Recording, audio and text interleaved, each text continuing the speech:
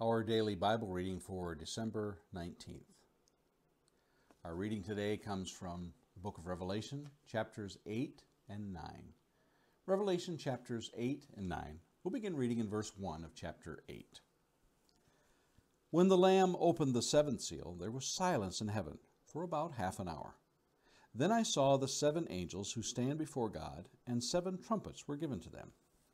And another angel came and stood at the altar with a golden censer, and he was given much incense to offer with the prayers of all the saints on the golden altar before the throne. And the smoke of the incense, with the prayers of the saints, rose before God from the hand of the angel.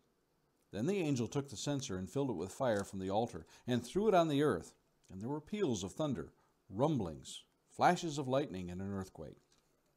Now the 7 angels who had the 7 trumpets prepared to blow them. The first angel blew his trumpet, and there followed hail and fire, mixed with blood, and these were thrown upon the earth, and a third of the earth was burned up, and a third of the trees were burned up, and all the green grass was burned up. The second angel blew his trumpet, and something like a great mountain burning with fire was thrown into the sea, and a third of the sea became blood. A third of the living creatures in the sea died, and a third of the ships were destroyed. The third angel blew his trumpet, and a great star fell from heaven, blazing like a torch, and it fell on a third of the rivers and on the springs of water. The name of the star is Wormwood. A third of the waters became wormwood, and many people died from the water because it had been made bitter.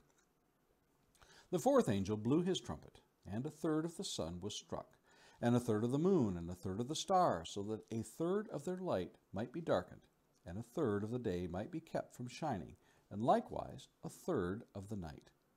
Then I looked, and I heard an eagle crying with a loud voice as it flew directly overhead. Woe, woe, woe to those who dwell on the earth, at the blast of the other trumpets that the 3 angels are about to blow. Revelation chapter 9.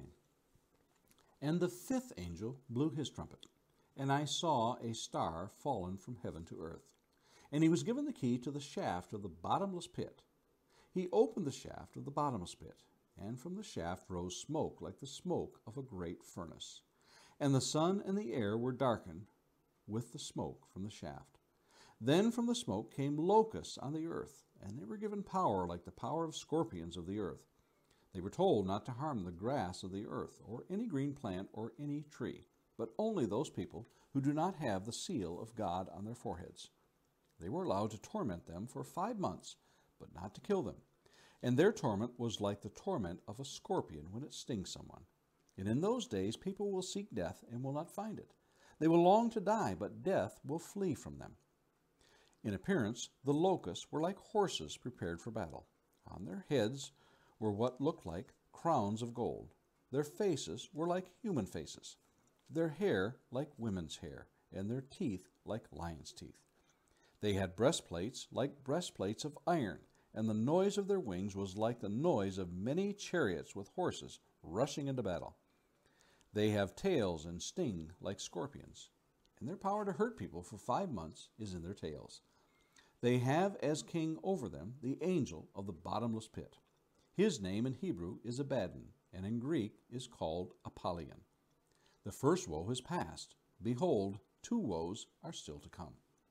Then the 6th angel blew his trumpet, and I heard a voice from the 4 horns of the golden altar before God, saying to the 6th angel who had the trumpet, Release the 4 angels who are bound at the great river Euphrates. So the 4 angels who had been prepared for the hour, the day, the month, and year were released to kill a third of mankind. The number of mounted troops was twice 10,000 times 10,000. I heard their number. And this is how I saw the horses in my vision and those who rode them. They wore breastplates the color of fire and of sapphire and of sulfur, and the heads of the horses were like lions' heads, and fire and smoke and sulfur came out of their mouths.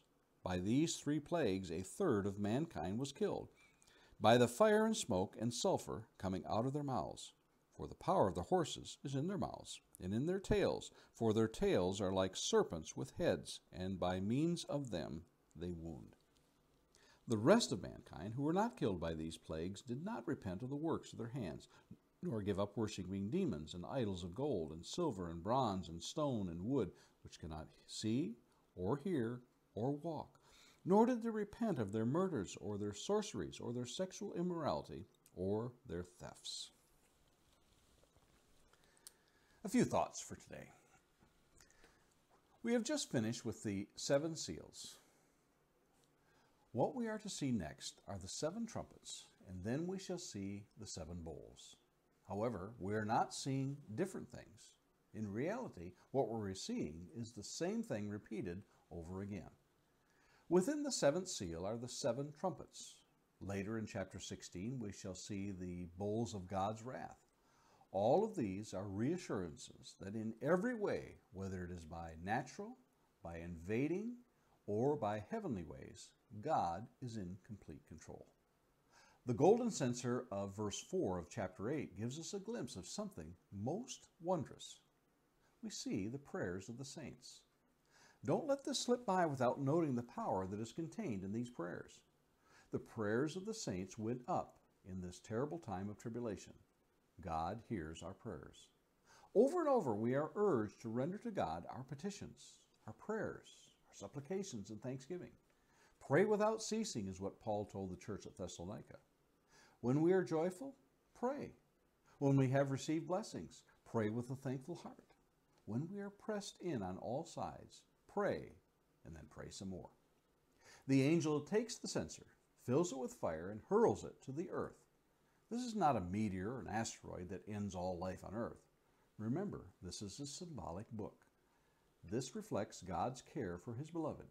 If you touch my precious children, I will reveal my wrath upon you. That's exactly what we get here, a picture of God's wrath upon the Romans.